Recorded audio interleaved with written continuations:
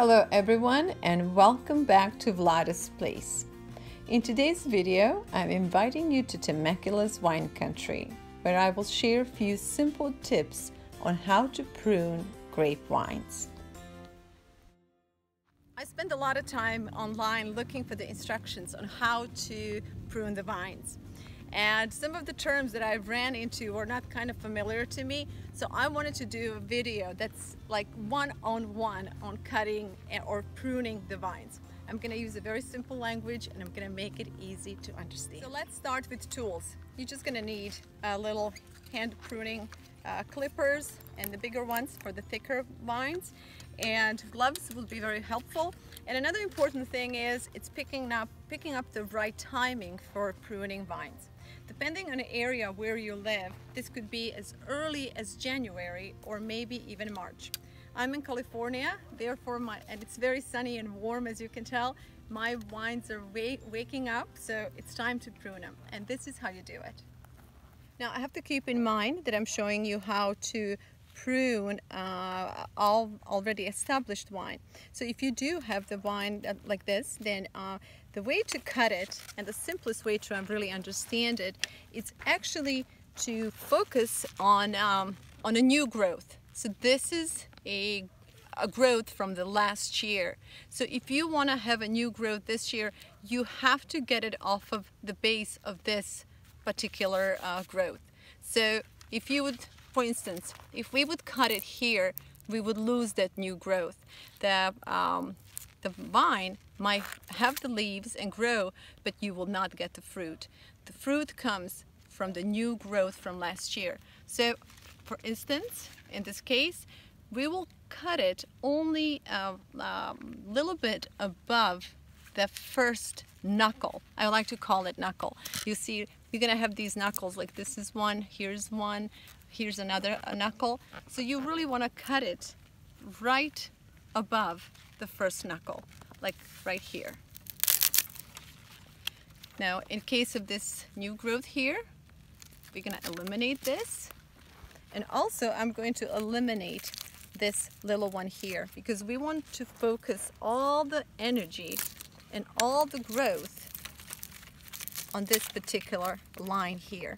And the new growth is going to come from the bottom. So this is where the new sprouts will come, and these are the sprouts we want to keep. So in this case, you see we have cut a line here and we left this one to grow. So this year I'm just going to cut it right here, and we're going to have a new growth coming from the bottom. Now moving to the next one, as you will see that we have two new lines, and so I'm going to get rid of this little one. I'm also going to trim the old one and then just cut down this one. So out of this one, we're going to have a new growth coming up. Okay. Now here's another very good example. So this is a nice, good wine, new growth. So the question is now, do we want to leave the bigger one, or do we want to leave the smaller one, because the smaller one is growing straight? I'm going to vote to keep the bigger one. So I'm going to get rid of this one and cut this one just right here. Basically, you would be safe to cut it even lower, but I decided to just cut it here, and from here we're going to have a nice new growth. Same thing here. And again, while you're working with your vines, this is a very good time to, excuse me, this gets tangled. This is a very good time to clean the vine of the old growth. So you want to keep your vines nice and clean. In this situation here, you see that this end has died out for some reason. So we're just going to trim this. Okay, and we are expecting new growth from here. In this case, there's quite a bit. You see, we left the new line a little bit too long. So you see the things have sprouted from the bottom of this knuckle and from the bottom of this knuckle. We don't need that. So just gonna get rid of this one, and we're gonna trim this one right here. Okay, another thing to keep in mind is spacing. If you look at the line that we just did, you do want to have enough space in between these new lines, if you will. One of the reasons is for the ventilation. Another thing is you don't want to have too many vines because your grape will be small, maybe not as sweet, and so important thing is to give enough breathing space in between each of these new lines. In fact, now that I look at this, I think we should get rid of this one.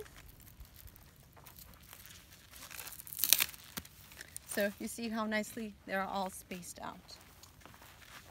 Okay.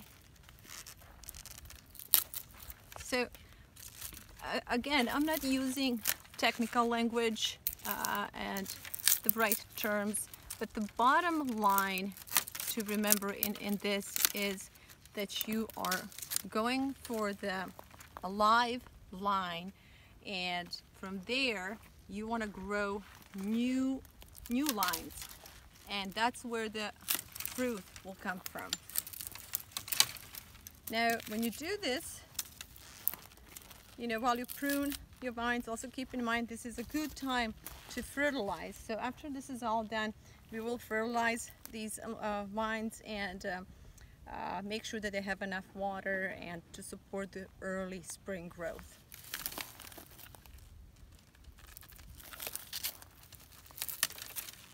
If you are visiting my YouTube channel for the first time, I would encourage you to check my charity called VLADA'S Seeds of Life. Main goal of the charity is to help reconnect families and communities in America, and also to teach kids how to grow and prepare their own food. Here's another good example of vines that have grown a little too low. I don't want them growing too low, so I'm gonna get rid of this all together. Okay, and so we're gonna focus on the vines that are growing upward, and we're gonna keep those. So anyhow, there are many wonderful YouTube videos on how to do this with the right terms and then with the right explanations.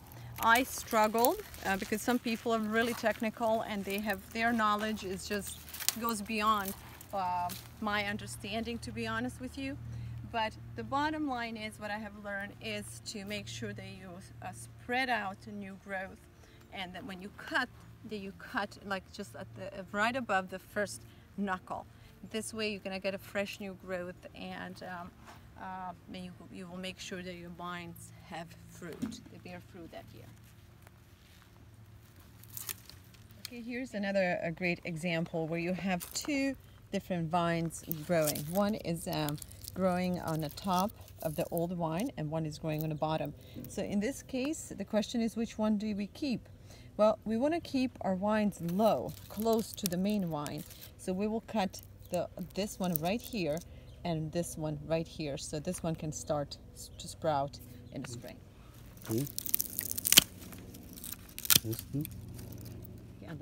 Sí, aquí y aquí. ¿Sí? Otro aquí, esto. Otro aquí. Aquí, limpiar. Aquí, limpiar. So here's another suggestion. In a situation when you have a new vine growing and it's kind of growing too far out, what you want to do is save the top one, as you see right here. Save the top one for this year, and then prepare the smaller ones on the bottom for the next year. So next year, when this one gets bigger, what we're going to do, we're going to cut this big one, we're going to get rid of this, and we're going to start with the new sprout from the bottom.